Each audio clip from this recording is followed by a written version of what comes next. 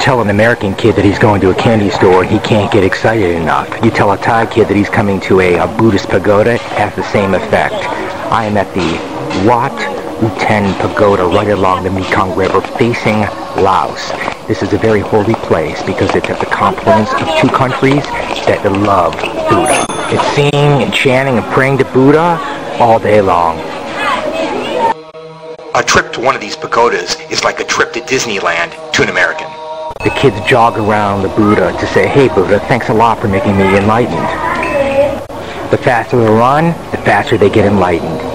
Kids, indeed all Thais, adoration for Buddha borders on hero worship. It's probably a good thing that Buddha's dead. And the Buddhism started as a religion after his death because I have a feeling that some of these girls would sleep with Buddha if they could. Those kids who grew up to be adults, still in love with Buddha, enroll in a succession of Buddha-loving workshops led by certified Buddha trainers. The Thai public's adulation for Buddha might be best thought of analogously in modern terms as our fascination with sleeping with rock stars and movie stars.